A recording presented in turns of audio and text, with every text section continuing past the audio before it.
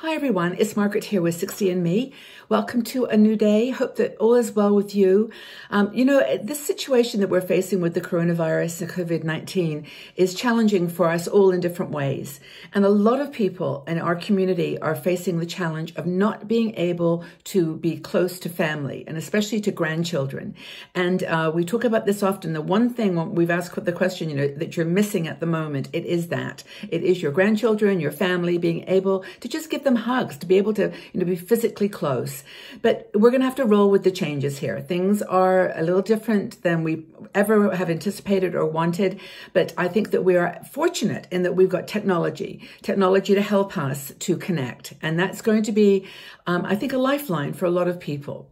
Now, one of our bloggers, Judy Jacobs, wrote this article on virtual communication, and they're giving an overview of the different applications that are out there for us to use. And if you are not expert at virtual communications, that is online communication, then this may be helpful for you. Read Judy's article because it's really comprehensive, gives you links and all the details. I'm going to just review them at a kind of high level. But honestly, this has been my lifeline actually for a while because I have family in 2 countries, like many of you do. And so for a long time, I've been using some of these apps to connect, to check in with my grandson, and just be closer, if only in a sort of artificial way. But you can do things that make it really, really useful. And at the end, I'll talk a little bit about some of the things that I do to just make it a bit more fun. But here's the facts about what is available. And these tools are, I think they're all free, and they're just a matter of downloading them to your computer or your phone and knowing how to use them. Now, YouTube is your friend too, because there's a tutorial for just about everything under the sun these days. So if you want to know how to use FaceTime, how to use these certain apps, there's information there for you. But most of them are pretty intuitive. You just have to be a little bit brave and just go in there and try it.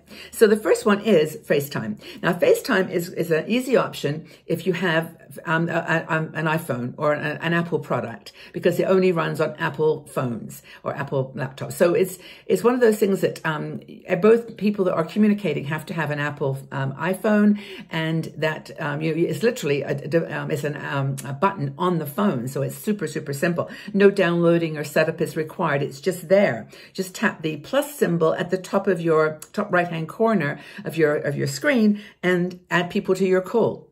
And then once you've established that connection, you can just keep pressing that same link all the time. And FaceTime is really fun because you just literally press the button and it appears as a phone call on the other person's phone. They click accept and you talk, and you're visual, your video is working, and you can see each other. So it's really, really cool. And FaceTime is, because I have an Apple iPhone, and so does all my family has Apple products. It's easy for me. So I use FaceTime quite a bit, and it allows up to 32 people. So you actually can have a very large little gathering, like the whole family and friends can get together on FaceTime if you all got Apple products. So that's a really good, easy one. No setup required. Just use the phone for FaceTime. The second one that I've actually used a while for interviews is Zoom. But Zoom is a conferencing application that businesses used for years to get people together in a virtual room and have a conversation. But now Zoom is being used for all kinds of things.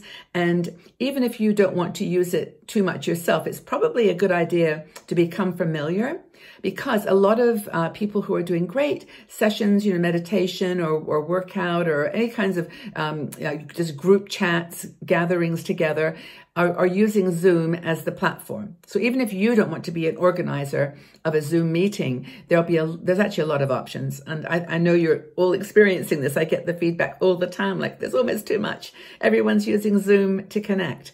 And the way that Zoom works is you have to download the app.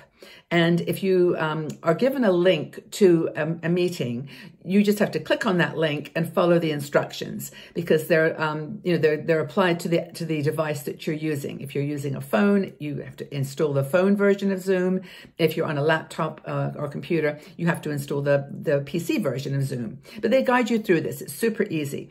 And so you just literally click on the link, install Zoom, and then you enter the meeting, and you are a face on the screen that the organizer can see. So if there's 100 people that have clicked on that meeting link, that the organizer will see 100 little faces. It's like a little, like a collage, like a checkerboard of faces. And each one can speak. Each person can hear the leader, and they can have their own conversation. And there's an etiquette for, just muting your phone while the meeting's going on, and then raising your hand virtually so that if you want to say something. So Zoom is a really cool app. We've done it with a couple of our meetings, and it's just so interesting and fun to see all the faces and be able to hear, have a conversation. And we just, get together. You can have virtual dinners, virtual cocktail hour. But Zoom is a really, really good one. You can talk now for over 40 minutes. There was a limitation, but now you can just chat for a while. And there's also a way to record the meeting and also to share it, share a screen. So if I wanted to show something that was on my screen to the whole group, I can do that. So that's Zoom. Zoom is really cool. Now, the other one is WhatsApp. Now, WhatsApp is a very popular mobile social app for just conversations, for sending, messages and communicating. It's actually super easy to use, but it's based on, it's mostly used for instant messaging, but it's got end-to-end encryption, which means that it's protected. It's a safe place to talk. And it's also got a video conferencing capability. And Judy talks about this. I'm not so familiar with this because I've not used it, but it's limited to 4 people for video group calling, works on Apple or Android phones, and it requires a setup first on the phone. So you have to just sign in and open a WhatsApp account, and then you give your contact information to the person who's organizing the meeting, or if you're organizing it, you need to have those contacts in your list. And then you just ask them to join. And then they can connect via the video conferencing capability of WhatsApp. WhatsApp's a good one.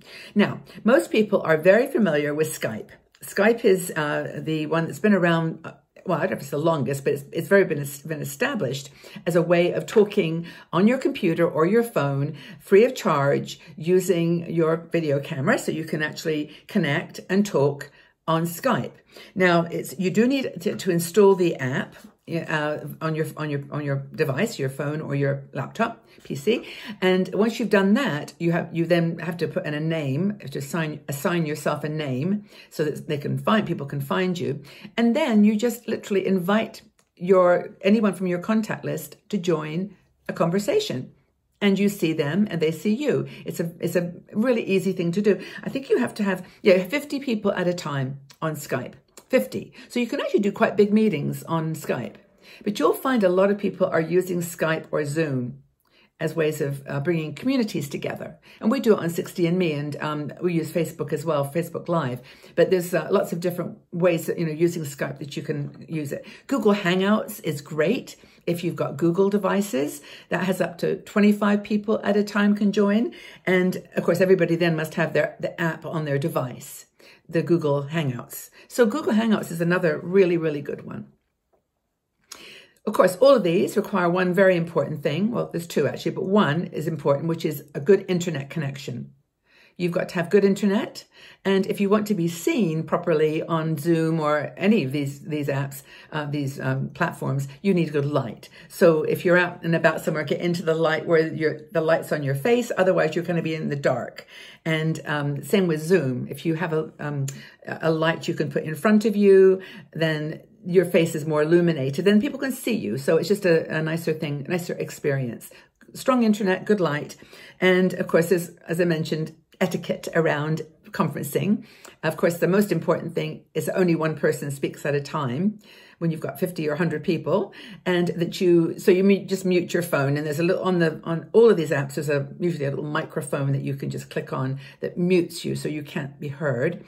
And of course, they're raising the hand etiquette so that you don't just using good manners in a phone call environment. But the host normally can guide you through this. What I was trying to achieve in this short video was to tell you what's available and what apps are most commonly used for video conferencing. Thanks to Judy for just sort of laying it all out, and please check out her article. And the thing I was going to tell you about, which is very cool, and I do it all the time with my grandchildren, is just call. just call the number using any one of these apps, Skype or Zoom or WhatsApp, Facetime, and just talk. Say, hi guys, how you doing? And then what are you up to? And show me what you're doing. And just literally leave the camera going.